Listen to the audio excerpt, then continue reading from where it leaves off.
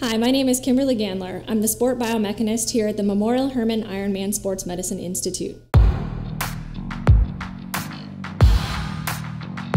For the kcal per hour determination, we're going to tell the athlete how many calories they're burning at each intensity of exercise. So just like a lactate profile, we're going to start really easy and work our way up, and each of the stages is going to be 3 minutes. We're taking the same oxygen consumption, CO2 production data, along with heart rate, that we are for a VO2 max test, but the stages are much longer, and we're using the information to then figure out how many calories the athlete's burning, rather than just give them a VO2 max number. This is very useful for Ironman athletes that are training for longer distance, helps them know how many calories they're burning so that they can properly take in food to recover and during exercise. This can be done on the bike or the run. The bike, we control the wattage, the run, we control the pace.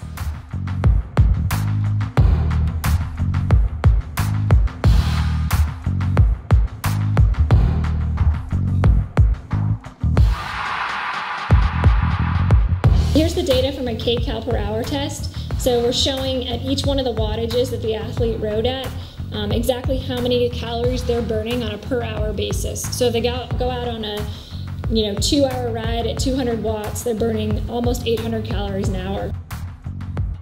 This one right here is showing all that same data, only broken into total calories, fat calories, and carbohydrate calories. So you can see here that athlete is burning primarily carbohydrates as a percentage of their total calories, and at the higher intensities, they actually burn no fats.